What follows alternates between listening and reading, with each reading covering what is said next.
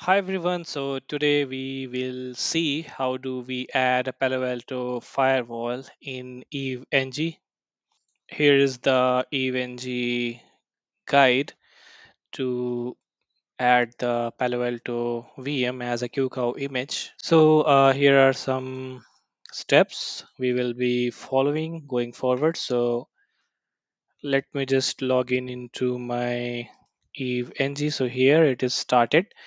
This is the machine on VMware, and this is the IP for me, and the credentials for root to SSH, and to log in into this console of VMware, it's root and password is EVE, and this will be similar for you also. Let's go to browser, EVNG.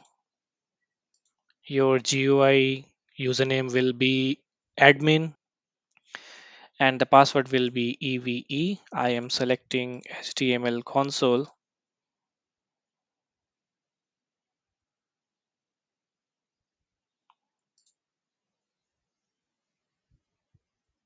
Let me add a new lab here.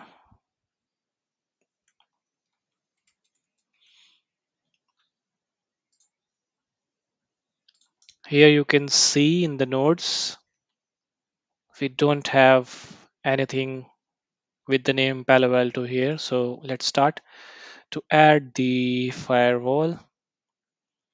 So what are the steps here? Uh, we must have the image and then we will follow further steps. So I will be providing you the QCOW image, QCOW2 image in this video's description, so you can download the image from there.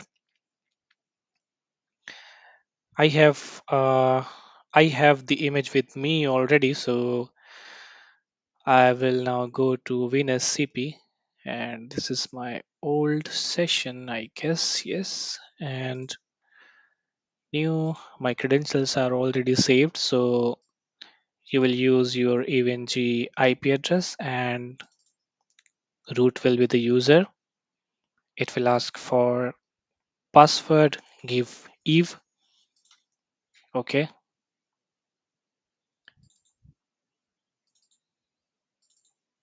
So what should be the path? It is telling to make a directory which is already is with me on my evng slash opt slash unit lab slash add-on slash chemo. So here we have, and then we will have to create a folder for image to place,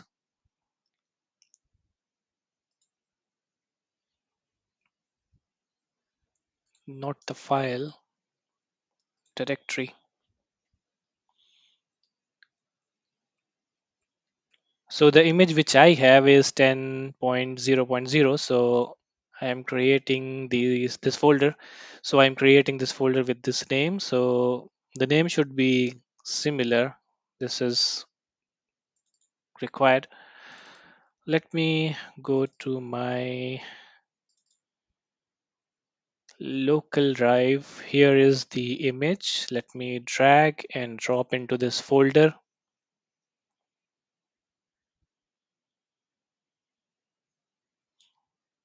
So the transfer will take time as the file is large.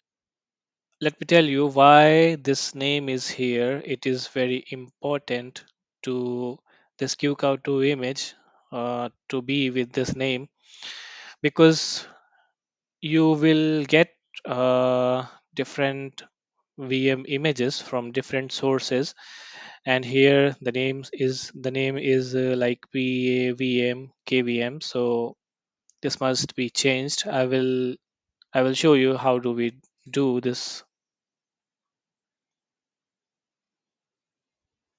So the file transfer has been completed, and here you can see this is the image what I have just transferred into my EVNG.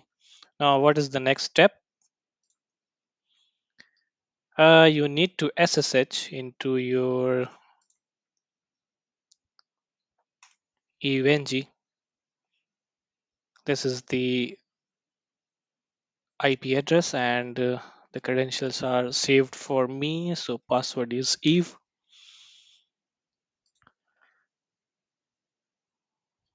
Here we have.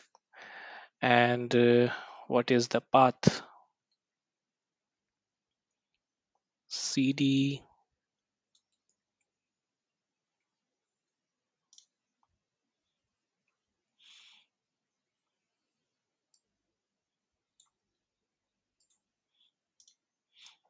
So our image is 10.2.0.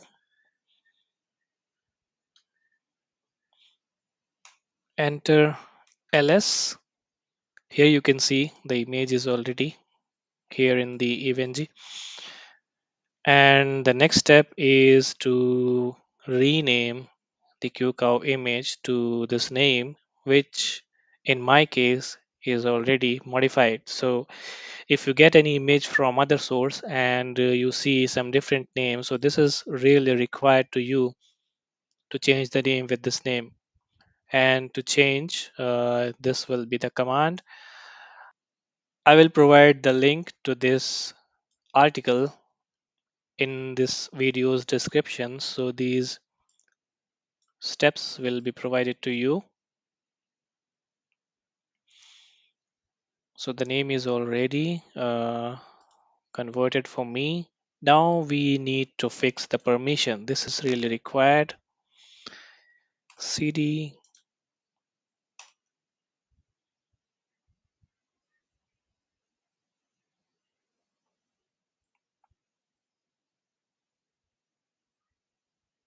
Looks like it is done. Let's go to GUI, refresh the page. Node. Let's see if we are seeing any Palo Alto device. Yes, we have here. Let's add it. Start.